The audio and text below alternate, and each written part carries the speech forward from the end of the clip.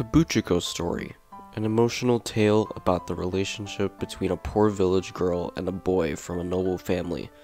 Can the loving ones from different social stratas find happiness in their lives? So right off the bat, we're greeted by a language selection screen. Obviously, I'm going to pick English because I don't know Russian. So this story takes place during the Blood Age, which was started 10 years ago by a war between wizards and inquisitors, and much of the empire is still recovering from this event. We begin in Kabukicho, where we are greeted by a girl named Kageru. She talks about wanting to go home, but at this point in time doesn't know where her family is, as they moved after the effects of the war. Now she lives at the pleasure house and is currently studying to become a courtesan. As she enters her room, she's greeted by a young man named Minoru, which, as it turns out, 10 years ago, while she was gathering ingredients for her mother, actually found him lost in the forest and brought him back to the village. After she did, he instantly fell in love with her. So for a while, the two go back and forth about, hey, I remember you, and all that jazz. Now the young man, Minoru, is currently training to become a warrior when he tells his father about Hanoko, aka Kageru,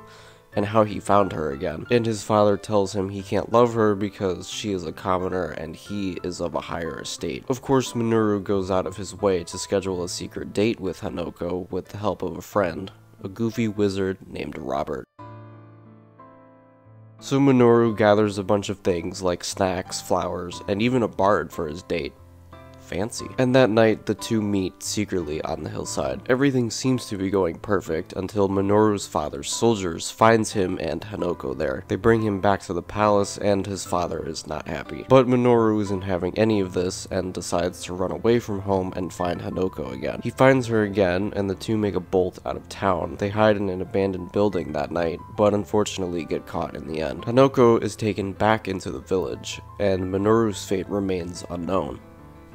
Or does it? So that's the tale of Kabukicho's story. Of course, there is an ending to this game, but I would hate to spoil it for everyone. There is a link to the Steam page in the description below. So let's start with pros. One thing I love about this game is the graphics. Even when I opened the menu, I immediately fell in love with the look of this game. The music is also pretty good too, along with a pretty solid and enjoyable story in my opinion. A lot of you can probably already tell, but yes, this is an RPG Maker game, and I think they definitely stuck it out with this one. You can collect items, you can buy from marketplaces, and there's even a stealth mission where you have to sneak past guards, which was quite challenging. Now for the cons. Like I mentioned in the beginning, the game supports 2 languages, Russian and English. Unfortunately, however, the English isn't translated the greatest, and there are countless lines of dialogue that I had to pause and read over a couple times before I understood what they were trying to say. Overall though, I think it's a solid and relaxing RPG, and I think they did a pretty good job with it. So as a final review, I'd give this game a 3 out of 4 stars. If the translation was a bit more polished, I definitely would have given this one a better rating. Thank you all for watching, and I will see you in the next $1 gaming video.